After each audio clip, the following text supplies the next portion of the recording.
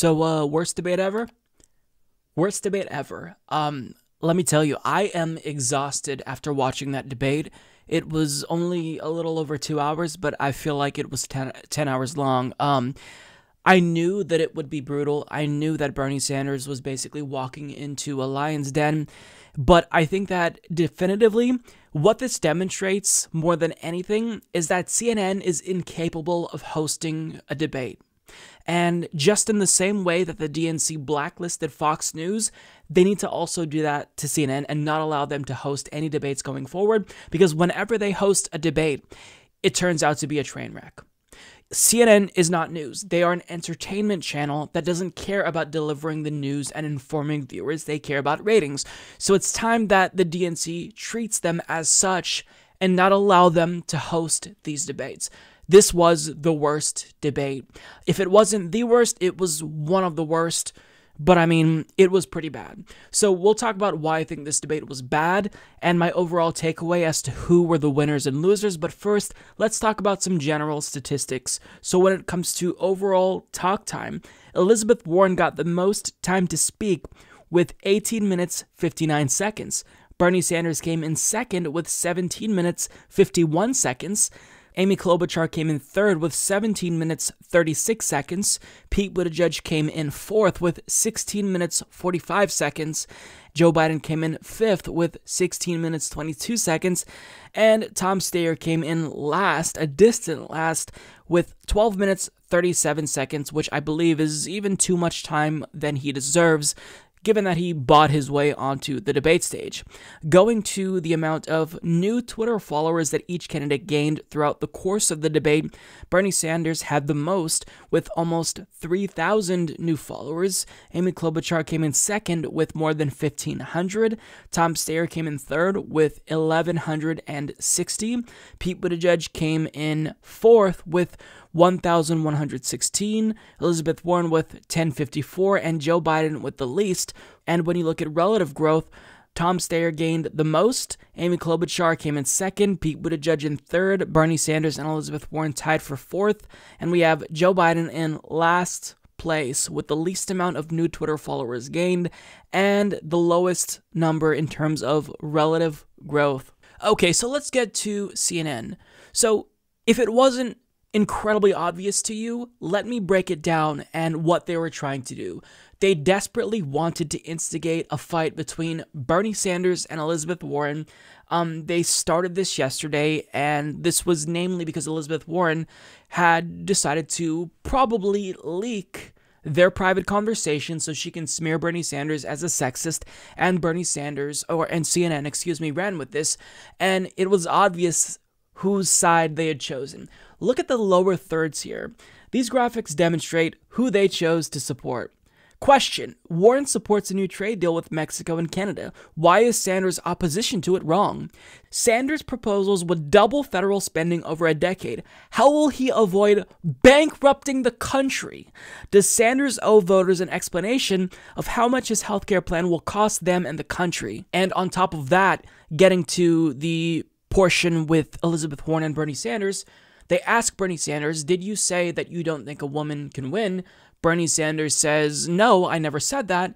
The moderator immediately asks Elizabeth Warren why she thinks Bernie Sanders said that. Watch. Senator Sanders, I do want to be clear here. You're saying that you never told Senator Warren that a woman could not win the election. That is correct. Senator Warren, what did you think when Senator Sanders told you a woman could not win the election? So Bernie Sanders had to deal with media bias, and on top of that, Bernie Sanders was getting attacked, as I predicted, from, Elizabeth Warren, as well as from the centrists. If we're going to not put Elizabeth Warren in that same camp, I think she's more pro-establishment, center-left, but nonetheless, I digress. Bernie Sanders had to defend himself. He is now becoming the front runner, and it was incumbent on him to demonstrate to voters that he is strong enough and capable to take on Donald Trump. Did he get it done? Let's stick a pin in that, because I want to talk about overall who I believe were the winners and losers. Now, typically what I do, before I get to the winners, I break it down into 3 categories. I have my winners, my losers, and people in the, they did okay category. So, for the first time ever, I do not have anyone that I am placing in the winner category. Now, I know what you're thinking. Mike, Bernie Sanders did great. Yes, he did. But I was looking for something very specific. And, well, I'll talk about that when we get to Bernie Sanders. So in terms of the two individuals who I believe are in the okay category, Bernie Sanders and Joe Biden. Now, Joe Biden is in this category because he didn't really have to defend himself. He wasn't attacked, and he's still the front runner, so that should have been everyone's focus, and he got away basically scot-free. Certainly, Bernie Sanders did a good job at holding his feet to the fire when it comes to the Iraq War, right? But Joe Biden had some assistance from CNN to bring up, oh, well, you decided to vote for the Afghanistan war. Okay, I think that that's fair. But I mean, when we're talking overall, who has the foresight to not get us into these never-ending wars? Clearly, it's Bernie Sanders, and I think that Bernie Sanders made a good case for himself and a case against Joe Biden. But with that being said, Joe Biden just was not tested as a frontrunner should be, and because of that, I don't think anyone did enough to drive down his support going into Iowa. Does this mean that Joe Biden will win Iowa? Not necessarily. I don't believe that this debate will improve his standing. I don't think it's going to hurt him at all, though, as well. So I think he'll continue to slowly but surely decline nationally overall, but over the last couple of days, he's gotten a little bit of a bump in Iowa and New Hampshire to the point where he's now leading overall in Iowa and New Hampshire. Understand, he was down, but now he's up and leading overall. So what I'm saying is the reason why he's not a loser but also not a winner is because he just really sailed through and maintained, right? Now, when it comes to Bernie Sanders, I think, performed phenomenally well, as he usually does. I think he had the strongest performance of the night by far. He's the only person who gives me hope. If he's not the nominee, then I have absolutely no hopes that we're going to beat Donald Trump. Now, I hope that I'm wrong about that, but I think that the situation is currently looking really grim. Trump is stronger than a lot of people expected, and Bernie's the only person who I think can take on Donald Trump. However, Bernie Sanders, I think that what he did here was he just maintained. He didn't have a blowout performance in the way that he had a blowout performance in December. And what I was looking for from Bernie is for him to just go ham on everyone else. When they attack him, call them out. Go scorched earth. Now is the time to do that. And you don't necessarily have to go on the offensive, but when you are attacked, then you've got to counterpunch. And Bernie did that to a degree. Not good enough. What he did was not sufficient. It's not going to hurt him. This debate really won't affect him. And that's my problem. I wanted him to get a boost, and maybe he still will. I hope he will. I'm crossing my fingers. But, for example, when it comes to healthcare, we have the same conversation about healthcare every single debate. Medicare for all versus a public option. And Amy Klobuchar, Pete Buttigieg, Joe Biden, they say the same thing. And Bernie Sanders and Elizabeth Warren usually say the same thing. Although this time, notice how Elizabeth Warren did not mention Medicare for all because she doesn't support it. She is explicitly equivocating on this issue. Nonetheless, we see the same debate play out every single time on healthcare.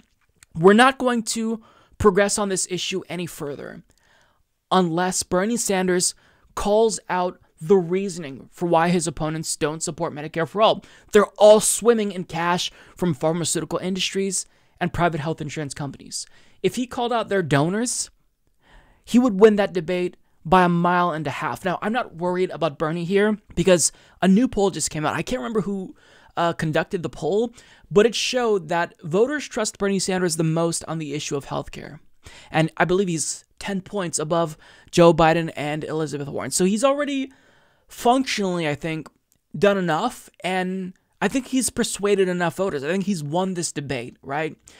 However, in terms of just watching this performance, basically moderators didn't allow the person who wrote the bill to talk about his bill, and they let everyone else argue and explain why Bernie Sanders isn't right here and why Medicare for all is horrible. Amy Klobuchar called it a pipe dream. I mean, what are you proposing, Amy? You have no vision for America. You're going to lose to Trump. You're not even going to be the nominee. So who are you to say that Medicare for all is a pipe dream? Your presidential campaign, the prospect of you becoming president is a pipe dream. So it's just, I'm tired of seeing the same debate transpire. What Bernie should have done was introduce a new argument. My opponents are taking money from the health insurance industry. That's why they're using Republican Party talking points, period. And he would have won that portion. In terms of other aspects of the debate, I think that he did a great job. But what I really wanted to see was for him to call out the bias in moderation. If he rejected the premise of their questions, when that person asked him if he would bankrupt the country or whatever, how are you going to stop your policies from bankrupting the country? And, if he would have called out the bias of the corporate media, I think he would have came off as a lot stronger and someone who can definitely take on Donald Trump. So don't get me wrong, I think he had the best performance, but I wanted more than for him to just maintain. I wanted him to really substantially grow his lead at a time when we need to do that. And I think that he wasn't aggressive enough, period. Again, he didn't necessarily have to be very aggressive because he's, becoming the front runner. He's kind of moving into that status. But we can't take any chances with Joe Biden. And Joe Biden is gaining in early primary states. And I'm sorry, Bernie just needed to be more aggressive, and we didn't get that from him. And it pains me to say it, but fair is fair. He had a great performance, not good enough in my opinion. He refuses to even counterattack in a substantial way. I was surprised that he did at that last debate when he called out Pete Buttigieg and Joe Biden's billionaire donors. That was phenomenal, and it didn't hurt him. It only helped him. Now is not the time to play it safe when so much is on the line. Again, don't want to detract from his performance. He had a great performance. I'll have a video where I have all of my favorite Bernie moments from this debate, highlights from him. However, I wanted him to have such a good performance that the media can't deny it. And I don't think he did enough. So moving on, when it comes to the losers, by far and away the biggest loser here, in spite of what corporate media is saying, Elizabeth Warren. Elizabeth Warren does not realize what she did. She essentially burnt that bridge between her and progressives for the last time. And she's talking about unity. I mean, she really has the gall to bring up unity after she chose to leak a divisive story where she basically lies about Bernie Sanders. I mean, she's lied about her Native American heritage. She's lied about her dad being a janitor. She's lied about things that are so inconsequential that I don't know why you would lie about them. What's the point of lying? Just to lie? I mean, I don't get it. So what she needed to do was basically try to make amends with Bernie Sanders so, she would have more progressive support. So she'd at least be the second choice of Bernie Sanders supporters. But I think she just solidified the fact that there's only one choice for progressives. It's Bernie Sanders. And rather than trying to, in a good faith, attempt at talking policy, engage with Bernie Sanders and say, look, let's put all that behind us, she doubled down on this pseudo-woke, women are stronger in politics. Great. But Bernie Sanders agrees with you. There are women from Justice Democrats, AOC, Rashida Tlaib, Ilhan Omar, who have been inspired by Bernie Sanders and not you. And she's ignoring the fact that it was progressive women, namely progressive women of color, who carried Democrats to victory in the 2018 midterms election. So it's not just about, woman good, because that's not necessarily true. I wouldn't vote for Sarah Palin or Carly Fiorina just because they're women. Policy is what matters. And Elizabeth Warren has always been this individual who, promotes herself as a wonk. And I love when she did that because it shows that she cares about substance. But here, she chose to take a different path. She's pursuing the Hillary Clinton path. I'm a woman. I'll be the first woman president. Vote for me over Bernie Sanders. That's how she thinks she can siphon off votes for Bernie Sanders. But I'm sorry. You backed away from Medicare for all. You're done. Once you do that, you're done. So she needed to show us that she's still somewhat progressive. She didn't even mention Medicare for all. In fact, if I had to check, I don't think she said that one time, even during the healthcare debate. The words Medicare for all did not come out of her mouth. She's the biggest loser, and what she is probably going to realize is that this little shenanigans that she pulled over the weekend, it's not going to help her at all. It's only helping Joe Biden and hurting progressives collectively. So shame on her for not only having a poor performance, but just overall being a shameful fake friend. That's all I'll say about her. Moving on to Tom Steyer. One thing that bothers me about him, well, two things that bother me about him is he's a billionaire who bought his way onto the debate stage. And also, whenever he talks, he says, "What?" or "White?" And I don't know what it is. I think maybe it's just because I don't like him because he's a billionaire who's buying his way onto the stage and hurting democracy. But that irritates me, and nothing that he ever says is meaningful. And whenever he talks, he looks into the camera. It's so rehearsed. It's fake. This individual is a phony.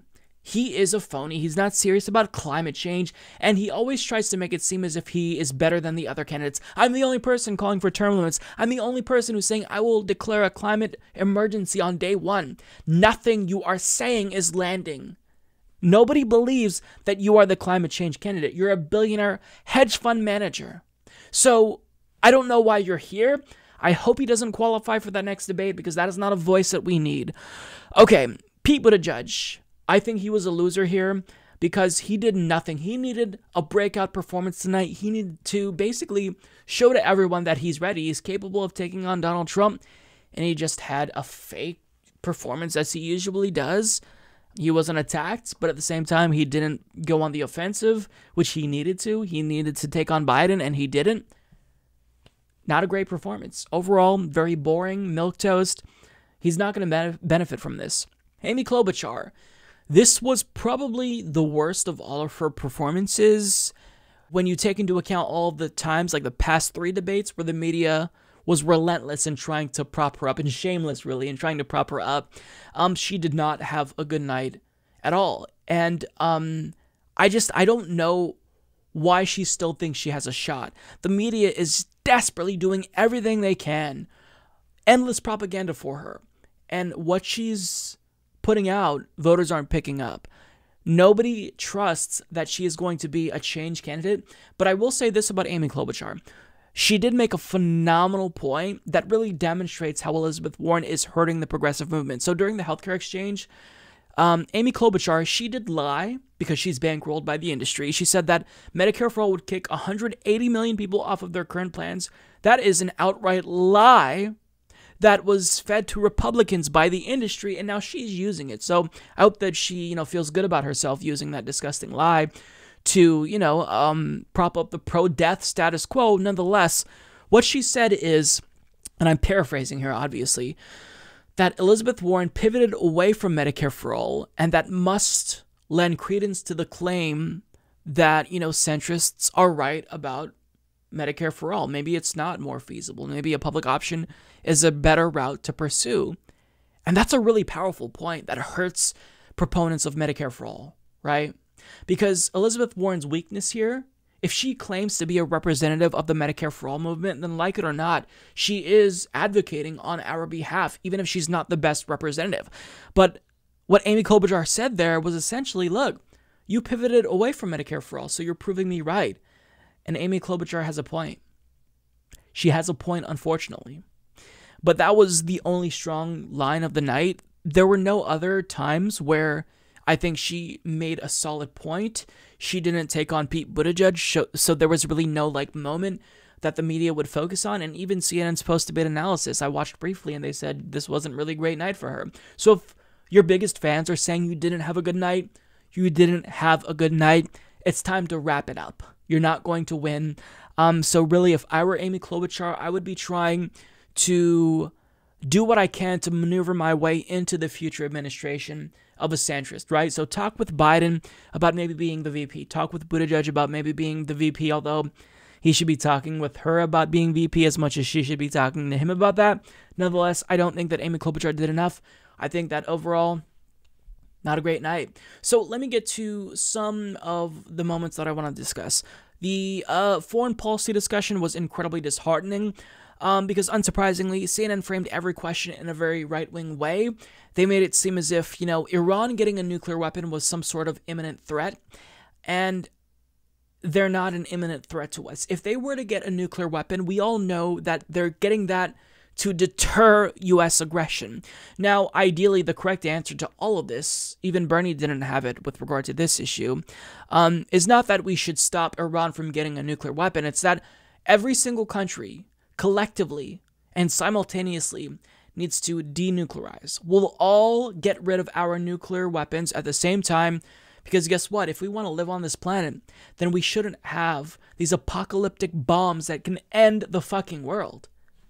I mean, this is something that people need to bring up. Nuclear proliferation is a threat to our species. It's arguably as big of a threat as climate change is, because we have these nuclear weapons on a hair trigger. We have an unhinged buffoon who can, at a moment's notice, initiate a nuclear strike on whatever country, who would then retaliate, and we're looking at possibly the end of the world. I mean, why are we not talking about the end of nuclear weapons? That should be the discussion. So whenever nuclear weapons are brought up, that should be at the front of the discussion. And even Bernie Sanders, I'm glad that they all talked about the nuclear deal, but him saying, well, I don't think Iran should pursue a nuclear weapon, that's not what we should be focusing on. Nobody should have a nuclear weapon. That includes Iran, that includes North Korea, that includes the United States of America. Harsh truth, but it needed to be said. Joe Biden, he basically confirmed that he is incredibly hawkish, and in spite of him admitting that he was wrong about the Iraq War, well, on that debate stage, what you saw was a display of hawkishness. He really is going for this tough guy persona, right? He wouldn't meet with North Korea without preconditions. On top of that, he would leave American troops in Iraq. So in other words, he's in favor of never-ending wars, as is Pete Buttigieg. And if we vote for Joe Biden, then nothing will change when it comes to foreign policy. The mere difference of not worrying about war with Iran will be nice. But in terms of the foreign policy establishment, understand that the military-industrial complex is not going to suffer if Joe Biden becomes president. They will still be thriving. We will not cut defense spending. And the only thing that I like that Elizabeth Warren said was that, we should cut defense spending. But overall, I think that Bernie Sanders dominated that portion of the debate because he's the only person who has the track record of being against all of these disgusting and reckless wars. He brought up Vietnam, he brought up Iraq, and I think he did a really good job there. When it comes to trade, Bernie Sanders once again proved why he is the best to take on Donald Trump, because he is laser focused on the issues that affect workers. And Elizabeth Warren, I don't know what she's thinking. She's supporting Trump's trade deal, right? So imagine going up on a debate stage. You're automatically giving Donald Trump the upper hand in this. He's going to say, well, you support my trade deal. Thank you, Elizabeth Warren. You should vote for me, right? And sure, there are some minor improvements, but what Bernie Sanders, like the point that he made about climate change was so powerful. There was not very much discussion about climate change, but Bernie Sanders brought it into the conversation, and the moderators didn't want him to talk about climate change. They tried to move him away from climate change when he, was talking about how the issue of climate change intersects with the issue of trade, but he explained how, no, this is an issue related to climate change, because this plan that Donald Trump is trying to sign and that my colleagues are supporting, it doesn't take into account the environment. And on top of that, he basically made a phenomenal point about how this is a bill that is, derivative of the interests of the industry. So we need people to come to the table, environmental groups, right? Normal Americans to come to the table and actually hash out a trade deal that isn't going to be a monumental fucking disaster for American workers and the planet. Now, I think that the best moment of the night by far was when Bernie Sanders was asked about democratic socialism. It was predictable. The CNN host was trying to smear him here by asking this question, but Bernie Sanders handled that absolutely flawlessly. So on a debate stage against Donald Trump, I am not worried at all that democratic socialist label is going to hurt Bernie Sanders, because he describes it beautifully. He talks about what democratic socialism means to him, but then he also describes Donald Trump as a socialist, albeit one for the rich. That is such a powerful line to use. Like, there's no other rebuttal that will be as powerful to this socialist smear that Donald Trump will inevitably trot out if Bernie Sanders is the nominee. And I think it's a great, great line that voters need to see on a general election stage. We've seen fear-mongering about socialism while simultaneously, the tax burden be shifted from the working and middle class, or from elites onto the middle and working class. And it's preposterous. We have a country where functionally we are pro-socialist only for rich people. And Bernie is the only person that points that out. So on top of that, they're fear-mongering about socialism and how most voters don't like that label. But Bernie Sanders, in spite of that label, is the most popular senator in America. 7 out of 10 young people are cool with the socialist candidate. And let me remind you, the key to Democrats' success in 2020, that is going to be getting out the votes of young people. We're going to make or break this election regardless if we come out to vote or not. We're going to be the ultimate deciders here, right? Because we can't win unless lots of people get out and vote. So that socialist label is going to help Bernie more than I think it'll be a hindrance at this point. Now, there is the spat between Bernie Sanders and Elizabeth Warren. That, I think, deserves its own segment, so we'll come back to that in a different video. Look out for that. But by and large, this debate, as I stated at the beginning of this segment, was just so exhausting and demoralizing. And coming away from this debate, I really, really felt discouraged.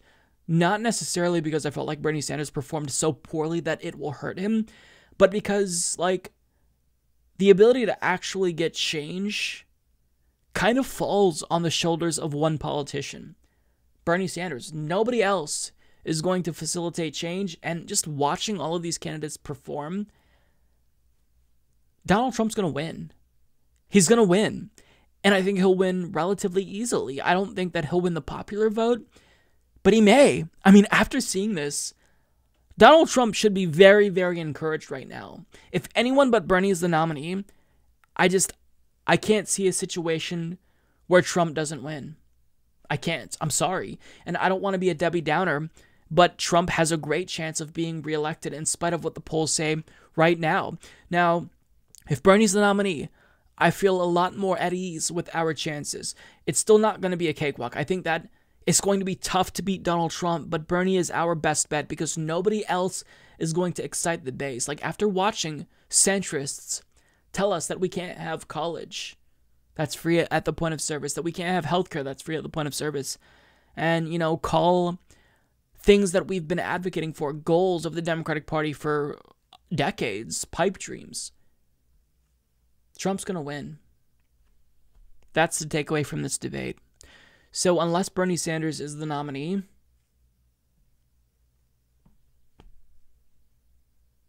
good luck.